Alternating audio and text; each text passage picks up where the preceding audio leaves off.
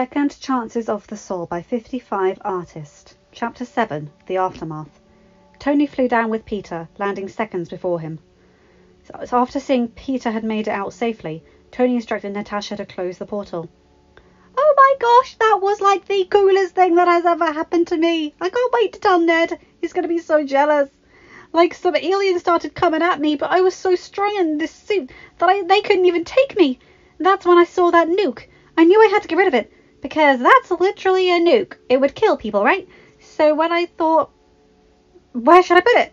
And then I saw this great big hole in the sky, and I was just like, that's a great place. And then the whole thing went boom! Oh, you should have seen it, Mr. Stark. What the heck? All the aliens are collapsing. Oh, it's like those movies where the mothership gets destroyed and they all fall down. This is amazing! Peter continued to ramble on, clearly unfazed by the whole experience.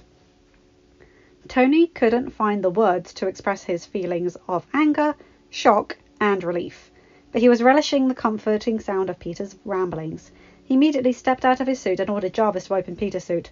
"Don't you ever scare me like that again. You hear me?" Tony scolded as he wrapped his arms around Peter. "God, I don't know what I would do if I lost you, kid." Tony suddenly felt the panic attack from before coming back, as the flashes of Peter turning to dust on Titan flooded his vision.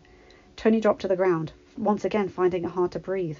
Peter's excitement seemed to immediately turn to guilt, as he appeared to be trying his best to calm Tony down. "I'm sorry, Mr. Stark. I just really wanted to help you and Nat. I wanted to protect you guys, and I didn't mean to make you sad, and I'm okay, Mr. Stark. I'm here," Peter said as he wrapped his arms around Tony. Tony held on to Peter for dear life, and the two stayed in an embrace until Tony calmed down again. "You did a good job, kid. It was a brave thing you did out there. But please, don't ever fly into space again. I don't think my old heart could take it." Tony then noticed the other Avengers making their way towards him and Peter. Natasha arrived first and immediately ran over to embrace Peter. "Wow! You really are Tony's kid, aren't you?" Steve cleared his throat awkwardly. As much as I hate to interrupt, there's still a lot of cleaning up that we need to do," Steve said apologetically.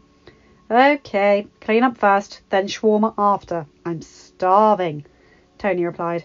Although none of the Avengers had spoken since during the shawarma gathering the first time around, it had nevertheless become a crucial bonding moment between the heroes that had solidified their camaraderie. "What is shawarma?" Peter asked innocently. "The best thing you will ever eat," Tony replied. "Okay, that might be stretching it a bit, but there are great memories associated with shawarma. I guess death has made me sentimental."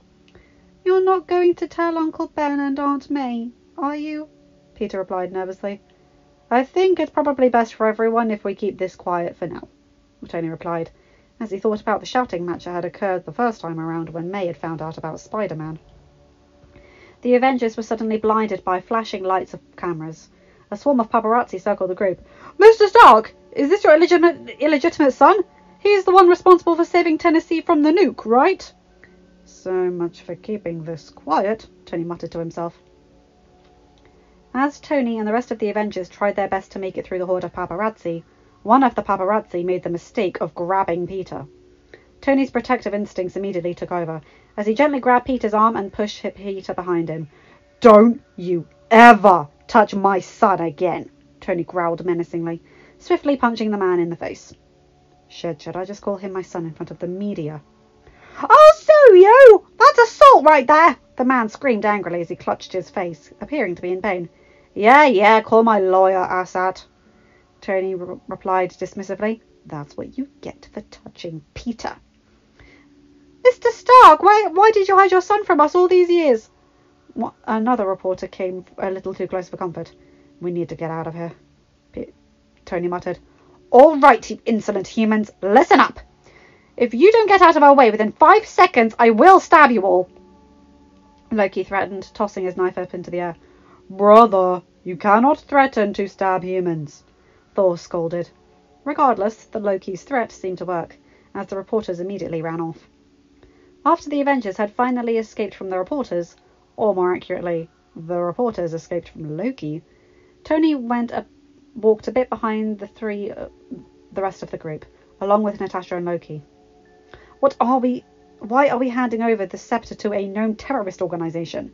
You do realise the whole reason we came here with my annoying brother in the first place was to take the scepter and Tesseract back to Asgard, right? Loki said to Natasha and Tony. We need Hydra to get their hands on it so Wanda and Pietro can get their powers. Also, we can't risk changing the course of events any more than we already have. Natasha replied, yeah, and no offence, Reindeer Games, but from what I've heard, Asgard seems to be the most indestructible city ever, said Tony. Anyway, guys, it's shawarma time, Tony announced to the group. Don't let Thor hear you talking about Asgard like that again. He'd probably hit you with that awful hammer of his just to defend his birthplace's honour. Luckily for you, I'm not Asgardian, so I don't happen to care all that much. Seeing as you don't need the Tesseract, I'm assuming Thor and I will be taking it back to Asgard? Loki asked as the group began walking towards the restaurant. Didn't we just establish that Asgard is super prone to destruction? No, I'm keeping it in the tower. Only I'll be able to access it, Tony replied. Who put you in charge of holding on to such an important artifact? Loki asked incredulously. I did, obviously. In case you forgot, I saved the entire world when I snapped Thanos' army out of existence.